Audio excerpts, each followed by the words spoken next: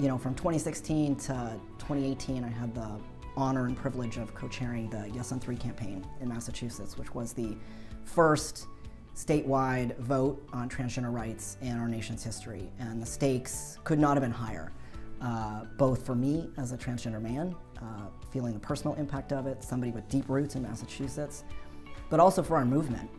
Part of the opportunity I had as the co-chair of that campaign was to see the love and courage that really powered that campaign on the ground to a landslide victory, 68 to 32%. I mean, it wasn't even close in the end, although it was a fight all the way to the finish.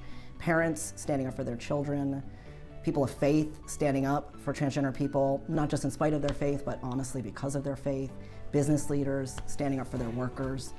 People are with us. We just have to give them the opportunity to be with us. We are winning right now, and we will get protections nationwide over the line by 2025. I do believe that.